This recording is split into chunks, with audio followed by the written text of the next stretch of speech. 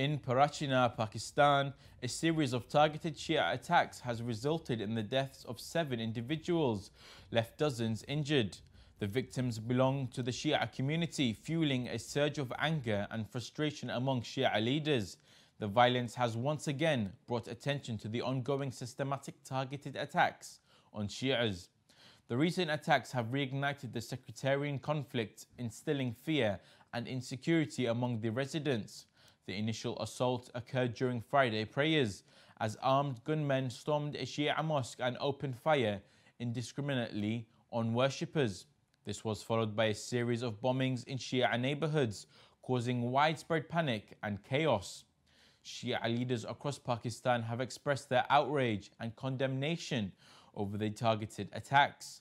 They are demanding immediate action to bring the perpetrators to justice and to ensure the safety of the Shia population. The Shia Muslims in London have organised a protest for Parachinar to collectively raise their voices and demand the Pakistani government to take immediate action and to save Parachinar. The protest will be held outside Pakistan High Commission, Lowndes Square in London between 2 to 4 p.m.